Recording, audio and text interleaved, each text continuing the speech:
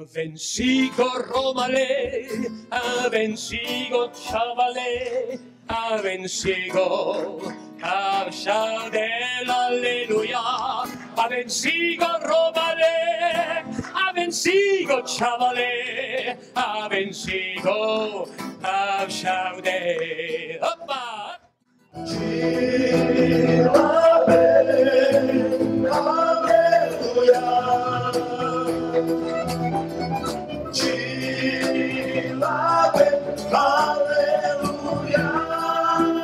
The Danube River passes through this ancient city, Budapest, in Eastern Europe. The 2014 Roma Mission Conference took place here. This extraordinary gathering, initiated by the Great Commission Center International, received great responses from churches and mission organizations of many nations. More than 160 representatives from 16 countries arrived in Budapest on September 29, 2014. Among them, 100 were Roma leaders. The Reverend Thomas Wong explained the purpose of the conference. For half a century, the Church has been talking about global mission through reaching the unreached people groups of the world. Yet we have just discovered today that in Europe alone, there is an unreached people group with 10 to 12 million people. They are the Roma people. The Roma are what we call the gypsies. They have been discriminated and oppressed everywhere. They have been deported by most governments, leading to a situation where many of them are still homeless to this day, drifting from place to place on horse wagons. There are very few Christians among them, and even fewer churches. There is a severe shortage of missionaries to them. Therefore, many churches do not even include Roma in their evangelistic or mission outreach. We truly owe a gospel debt to the Roma.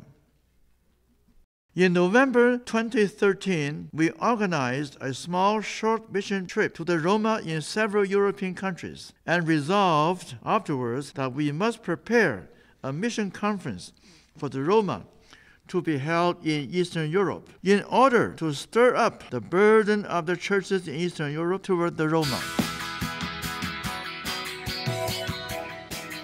Thank the Lord.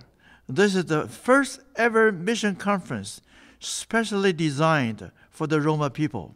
Although time was limited, our co-workers did all they could to make the preparations for the conference as thorough as possible. Simultaneous interpretation in 6 different languages were provided. The pulpit languages were in English and Serbian. This conference is taking place, and we can begin to focus more on this unreached peoples group who are scattered throughout the whole of Europe and who are suffering and are disenfranchised and mistreated, and lots of horror stories and rumors. Of course, they fail just like everybody else. So this is an important moment for me personally. The daily meetings that were chaired by Roma Christians, and they also led the worship teams. This arrangement was exciting for the Roma people. The opening ceremony took place on September 29. Reverend Wong welcomed the delegates from various countries. All those who are from Hungary, please stand. From Romania, wow. Serbia, Croatia, Bulgaria, Albania, Macedonia, Montenegro, Bosnia, Kosovo, Slovakia, Finland, Chinese Church.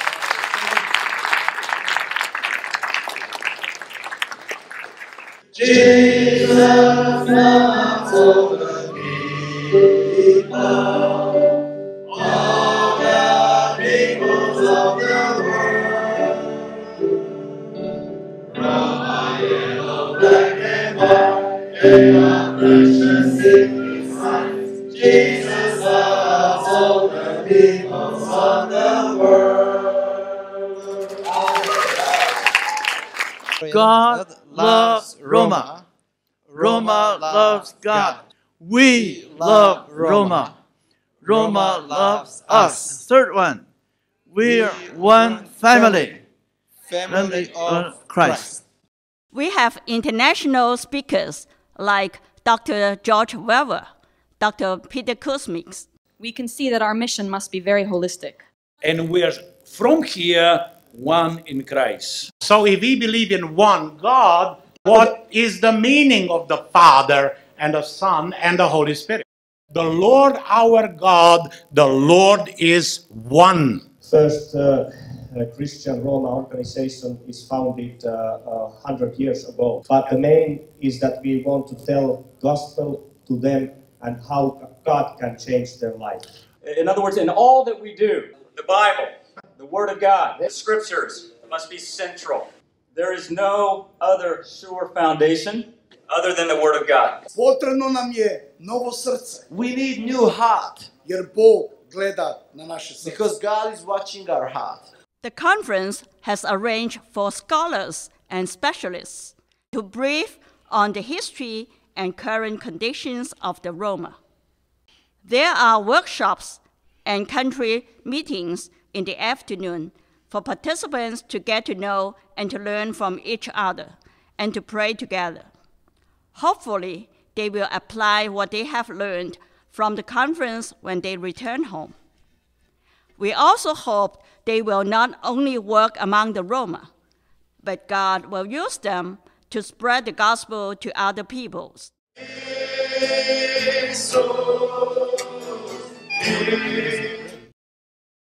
The main purpose of this conference is firstly to inform the world of the needs of the Roma, and secondly, to encourage unity among the Roma. If they could be encouraged to spread the gospel among their own people, it will be much more effective because they have the advantage of language, customs, and cultural tradition. But we need to encourage them and ready to help them. Also, it is our hope that more Chinese churches will participate in this task, helping the Roma in their needs such as training and offering cooperation. I too hope the Chinese churches will be more concerned about the Roma's need of the gospel. Furthermore, our concern should not be limited to prayer alone, but also in real action in helping the Roma to know Jesus Christ. By the grace of God and the work of the Holy Spirit, the burden toward the Roma from the European churches have increased. Hopefully, they will dispatch more missionaries to the Roma. This is a new beginning. We hope all peoples of the world will double and redouble their efforts in getting the gospel to the Roma. This is our great hope. All of this conference, this convention was started by Chinese because they felt a burden for the Roma people. So that's kind of a foolishness of God, because in the world it doesn't go together. Chinese and Roma people, how is that possible? But God is just in His wisdom. God is just pouring out His love in the Chinese hearts. And so it was great just to see so many Roma pastors coming to each other, sharing ideas, sharing visions, sharing their dreams, sharing their burdens, crying to each other, laughing with each other, singing together, praising God together. For the first time, I've seen so many Roma leaders, so many Roma pastors. I've heard so many reports from other countries and other Roma churches, which is great. I am amazed that Chinese people having burden for the gypsies. It's wonderful. It's a miracle.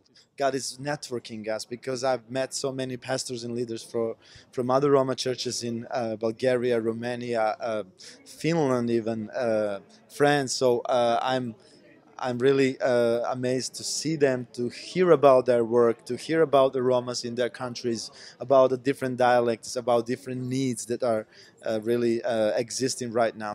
So I believe this will be just a little stone, when from the mountain, when one stone falls down and rolls down, it can pull many other stones.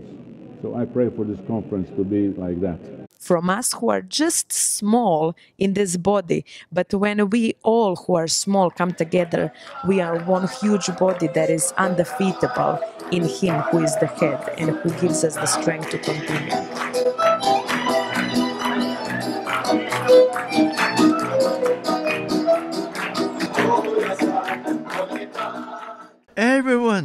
wanted the movement to continue. 6 leaders were elected for the follow-up work. They will keep in touch with Roma leaders and churches in Europe. They will also be responsible for preparing the second Roma conference in 1 or 2 years' time, again in Eastern Europe. We know this will not be an easy task. They need God's grace and appreciate our prayer. Definitely, any next step should involve key Roma leaders to be part of directing the next step. Historic conference came to a close at noon, October 3rd, 2014.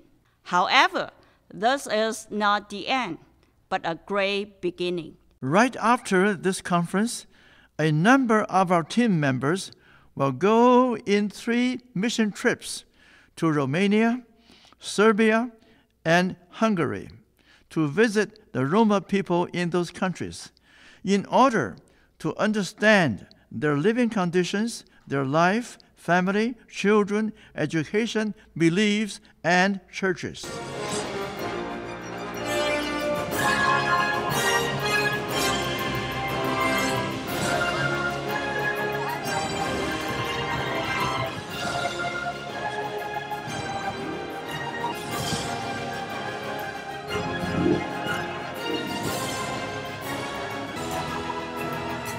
We pray that all Roma will turn to Christ and become soldiers of the cross.